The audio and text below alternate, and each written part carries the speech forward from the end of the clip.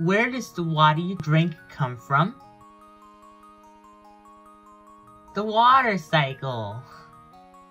The water cycle is very important for us, because without it, life on Earth wouldn't exist. Here is a water cycle diagram. We start with evaporation. As the sun heats up, water evaporates from lakes and oceans to form water vapor.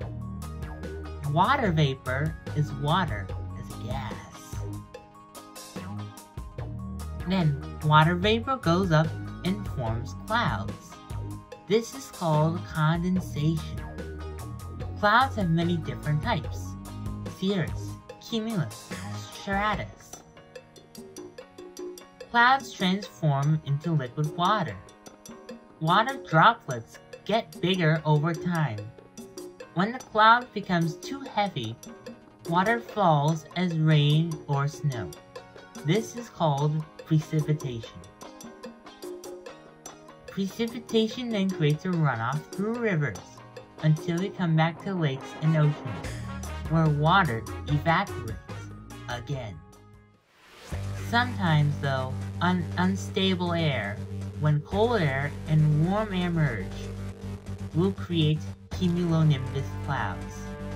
These clouds create storms. Storms usually have rain, thunder, and lightning, with sometimes wind and slash or hail.